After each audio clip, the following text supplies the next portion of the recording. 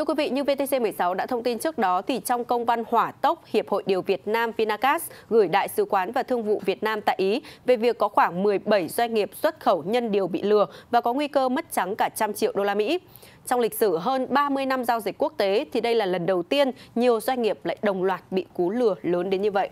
Và đáng chú ý là trong nghi án các doanh nghiệp xuất khẩu hạt điều của Việt Nam bị lừa mất lên đến 36 container hàng xuất khẩu vì hồ sơ gốc bốc hơi đã xuất hiện người nước ngoài mang chứng từ này đến nhận hàng. Báo Đầu tư đưa tin về vụ việc này. Đến thời điểm hiện tại, một số container cập cảng và đã có một người Italia đăng ký mang hồ sơ gốc đến để nhận hàng. Hiệp hội Điều Việt Nam cũng đã biết được tên người nhận hàng. Tham tán Việt Nam bên Italia sau khi nhận được công văn hỏa tốc của VINACAS đã trực tiếp làm việc với chính quyền địa phương khu vực cảng và ban quản lý cảng, cũng như hãng tàu tạm thời giữ hàng lại chưa giao, nên tạm thời container hàng này chưa được lấy ra. Đại diện VINACAS công bố, theo phương thức thanh toán nhờ thu trả tiền trao chứng từ DB trong thương mại quốc tế mà 5 doanh nghiệp xuất khẩu hạt điều Việt Nam áp dụng ở thương vụ này, thì chỉ khi giao tiền ngay cho ngân hàng, phí nhập khẩu để chuyển giao cho các ngân hàng Việt Nam chi trả cho nhà xuất khẩu, khách hàng mới được giao chứng từ gốc để đi nhận hàng từ hãng vận chuyển.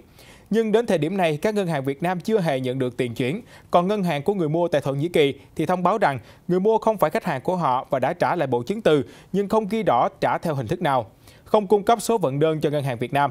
Trong khi đó, ngân hàng tại Italia thì thông báo cho ngân hàng Việt Nam rằng họ đã nhận được toàn bộ chứng từ nhưng là các bản copy, không phải là bản gốc.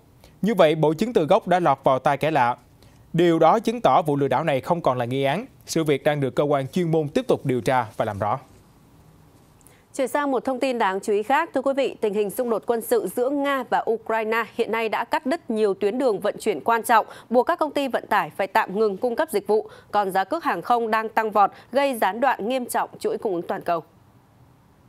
Theo báo Pháp luật Thành phố Hồ Chí Minh, người đứng đầu bộ phận dịch vụ của nền tảng phần mềm cung ứng Kelva của Ireland, Dylan Alperin cho biết, tuyến đường hàng hải ra vào biển Azov, một trong số ít các điểm tiếp cận thương mại đường biển ở Ukraine, hiện ở trong tình thế không thể tiếp cận được do lực lượng quân sự Ukraine và Nga đã chặn cửa vào. Điều này đã dẫn tới một lượng lớn tàu thuyền đáng kể đang phải chờ để đi qua eo biển Kerch. Tình trạng tắc nghẽn đang tồi tệ đi từng giờ. Đã có các báo cáo về tấn công tên lửa nhắm vào tàu thương mại đi ngang qua cùng các vụ bắt giữ thủy thủ đoàn. Những tàu gặp nạn là các tàu chở dầu, tàu container và tàu chở hàng từ Nhật, Thổ Nhĩ Kỳ, Moldova và Estonia. Những hàng hóa được vận chuyển bao gồm dầu diesel, đất hiếm và ngũ cốc. Nhiều công ty trong ngành cung ứng đã tạm ngưng cung cấp dịch vụ giao hàng đến và đi từ Nga cũng như là Ukraine. Các hoạt động vận chuyển bằng container hiện đã bị đình trệ với rất nhiều hàng hóa bị kẹt tại các cảng này. Việc không phận Ukraine đang đóng cửa với các chuyến bay dân sự cũng như việc các hãng hàng không tránh bay qua không phận Nga khiến giá cước vận chuyển hàng không đang tăng đột biến, làm giảm đáng kể lượng hàng hóa di chuyển qua loại hình vận tải này. Đáng lo ngại hơn, việc chuyến bay đã bị hủy bỏ hoặc là phải đổi tuyến bay còn có thể gây ra hiệu ứng dây chuyền và làm gián đoạn cung ứng ở các lĩnh vực khác. Và thưa quý vị, trải qua hành trình dài đầy mệt mỏi, gia đình 7 người Việt ở phường Thạch Linh, thành phố Hà Tĩnh đã có thể trở về quê hương sau khi rời Ukraine và ở bên cạnh gia đình trong bình yên. Là người từng đi qua chiến tranh thì ông Trương Xuân Sang hiểu biết được sự khốc liệt của bom đạn. Dù cố gắng để các con bình tĩnh nhưng chính ông lại là người lo lắng hơn cả. Ông đã có những phút trải lòng với phóng viên của báo điện tử VTC News về hành trình đầy gian khổ này. Theo đó, các con của ông Sang bắt đầu hành trình di tản từ ngày 1 tháng 3 đến ngày 8 tháng 3, họ mới có thể kết thúc chuyến đi. Hành trình 8 ngày của hai gia đình người con cũng là khoảng thời gian ông Sang ngồi trên lửa đốt. Tâm trạng không bao giờ ngừng lo lắng. Đến khi gia đình anh Minh và anh Tuấn rời khỏi vùng chiến sự an toàn đến các nước lánh nạn, nỗi lo của ông Sang mới vơi bớt đi phần nào. Thông qua mạng xã hội, tôi thấy những trận mưa bom đạn lạc, cầu đường bị đánh sập tại Ukraine nên tôi càng lo thêm, nhất là những lúc gia đình Tuấn đi qua nơi không có sóng điện thoại. Khi đó cứ sợ mấy đứa cháu không có nơi để ngủ, ăn không đủ no. Cuối ngày 8 tháng 3, vợ chồng anh Tuấn và hai con nhỏ được đón về nước trên chuyến bay mang số hiệu VN88. Cả đêm đó ông Sang không ngủ được vì mong ngóng được gặp con cháu. Tối 9 tháng 3, sau khi hoàn thành các thủ tục phòng chống Covid-19, ông Sang đón gia đình anh Tuấn trở về nhà. Gia đình ông Sang có bữa cơm tối đầu tiên sau 5 năm xa cách, ấm áp và bình yên. Gia đình anh Minh, con thứ của ông Sang, vẫn còn ở Romania chờ được lên chuyến bay để về đoàn tụ với gia đình ở quê nhà. Thưa quý vị, phát hiện con trai 13 tuổi bị dụ tham gia một số hội nhóm 18+ trên Facebook khi kiểm tra điện thoại của con. Chị Hồng Nhung, vợ nghệ sĩ Xuân Bắc đã đăng bài cảnh báo các bậc phụ huynh vào tối ngày 13 tháng 3. Đây là phản ứng phổ biến của nhiều bậc phụ huynh. Xu hướng này được gọi là parenting, khi mà cha mẹ chia sẻ hình ảnh, thông tin và câu chuyện cá nhân của con lên trên mạng Internet. Thế nhưng tuy nhiên, việc tự ý mà công khai ảnh cũng như là các vấn đề riêng tư của con lên mạng xã hội có thể sẽ ảnh hưởng đến tình cảm gia đình và tâm lý của thanh thiếu niên. Nhiều nghiên cứu đã chỉ ra rằng việc tự ý công khai ảnh chụp cũng như là chuyện riêng tư của con lên mạng có thể sẽ ảnh hưởng đến tình cảm gia đình cũng như là tâm lý của thanh thiếu niên. Theo doanh News, năm 2019, Microsoft đã công bố kết quả của một nghiên cứu về an toàn Internet được thực hiện trên 12.500 thanh thiếu niên đến từ 25 quốc gia. 42% người trẻ tham gia khảo sát cho biết họ thấy đau khổ vì mức độ mà cha mẹ chia sẻ lên mạng. 11% khẳng định đó là vấn đề lớn trong cuộc sống của họ. Theo LịCH, Gen Z ngày càng bất an, thậm chí xấu hổ vì số lượng lớn hình ảnh, video thuở bé do người thân vô tư công khai lên mạng xã hội. Việc cha mẹ đăng ảnh, thông tin và chuyện riêng của con lên Internet có thể sẽ biến chúng trở thành đối tượng bị bắt nạt trên mạng. Một khảo sát của Trung tâm Nghiên cứu Pew cho thấy 59% thanh thiếu niên ở Mỹ bị tấn công trực tuyến.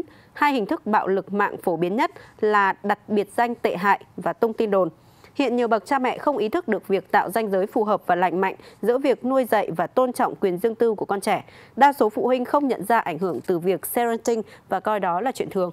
Vâng, rõ ràng đây là một trong những cái vấn đề mà chúng ta rất cần quan tâm, đặc biệt là đối với tâm lý của các bậc phụ huynh. Không chỉ là chuyện riêng tư của con cái mà chị có thể thấy là kể cả thành tích học tập của con thì thường là các bậc phụ huynh thường lấy đó là niềm tự hào và đôi khi là sẽ công khai lên mạng xã hội hay là có thể là khoe mẽ với bạn bè của mình. Thì vô tình đó cũng là một cái áp lực rất là lớn cho các con. Thì ở các quốc gia phương Tây thì đôi khi đây là một cái sự mà bảo vệ quyền riêng tư của các em cũng đã được đề cập lên hàng đầu. Còn ở Việt Nam của chúng ta thì đôi khi cái vấn đề này còn bị xem nhẹ quá. Và có một cái con số mà tôi cũng xin được chia sẻ thêm là việc đăng tải thông tin vi phạm các quyền riêng tư mà báo chí của chúng ta xếp vào khả năng là có thể là gây tổn thương cho trẻ nữa. Một khảo sát của Trung tâm Phát triển Cộng đồng và Công tác Xã hội thực hiện trên 5 tờ báo điện tử, và 5 tờ báo điện tử này là thuộc top 50 trang web có lượng truy cập lớn nhất của Việt Nam, thì có kết quả khiến nhiều người lo ngại là trong vòng một năm có đến 548 bài báo có nội dung là không đảm bảo quyền riêng tư cho trẻ em. Tức là những cái bài báo này nó cứ dính dáng đến trẻ em nhưng mà chưa được phép của các em, nhưng mà những bài báo này đã đăng tải lên rồi. Bên cạnh đó là trong đó có đến 62% số bài báo mô tả một cách chi tiết và bình luận về trẻ một cách không phù hợp. Thậm chí là những tờ báo này còn gây ra tổn thương ở trẻ nữa. Có thể là chúng ta thấy là không chỉ là các bậc phụ huynh đâu, mà cả xã hội của chúng ta nếu như không có một cái cách ứng xử mà phù hợp thì nó sẽ gây ảnh hưởng đến các em rất nhiều. Thưa quý vị, tại Hà Nội, biến thể Omicron đã ghi nhận ở 20 trên 30 quận huyện thị xã, trong đó có biến thể BA2 chiếm đến hơn 80% tổng số mẫu phát hiện biến thể Omicron. Điều đáng nói, biến thể phụ BA2 có khả năng lây lan nhanh hơn 1,5 lần biến thể gốc BA1 và nó có khả năng tránh tác động miễn dịch của các loại vaccine hiện nay, hơn cả biến thể gốc BA1 là khoảng 30%. Và thưa quý vị, trước việc mà biến thể Omicron tàng hình đang chiếm ưu thế thì không ít người đã tỏ ra thắc mắc về việc là đã khỏi Covid-19 thì có khả năng miễn dịch trong khoảng thời gian ít nhất 6 tháng. Thế nhưng thực tế thì có trường hợp người tái dương tính sau khoảng thời gian chỉ là 1 tháng mà thôi. Trao đổi với báo Người Lao động, bác sĩ Nguyễn Huy Hoàng, Trung tâm Oxy Cao áp Việt Nga, Bộ Quốc phòng nhận định các bệnh nhân tái nhiễm sau thời gian rất ngắn có thể là do biến chủng mới. Bên cạnh đó, một giả thiết được bác sĩ Hoàng đưa ra là có thể lần xét nghiệm âm tính đầu tiên, bệnh nhân lấy mẫu không chuẩn, hoặc có thể lúc này virus SARS-CoV-2 không còn trong dịch tỵ hầu nữa, thế nhưng ở sâu trong phổi vẫn còn. Sau khi biết âm tính, bệnh nhân không chú trọng bảo vệ sức khỏe, cơ thể yếu đi khiến cho virus vẫn còn trong phổi hoạt động trở lại, làm xuất hiện các triệu chứng và xét nghiệm cho thấy tái dương tính. Chính điều này khiến bệnh nhân nhầm tưởng họ tái nhiễm, trong khi thực tế chỉ là tải lượng virus còn dư kể từ lần nhiễm trùng ban đầu. Phó giáo sư tiến sĩ Hoàng Bùi Hải, Phó Giám đốc Bệnh viện điều trị người bệnh COVID-19, Đại học Y Hà Nội cho biết, có trường hợp tái nhiễm COVID-19 nhưng không quá nhiều. Bác sĩ khuyến cáo các chủng khác nhau sẽ có thể lây nhiễm.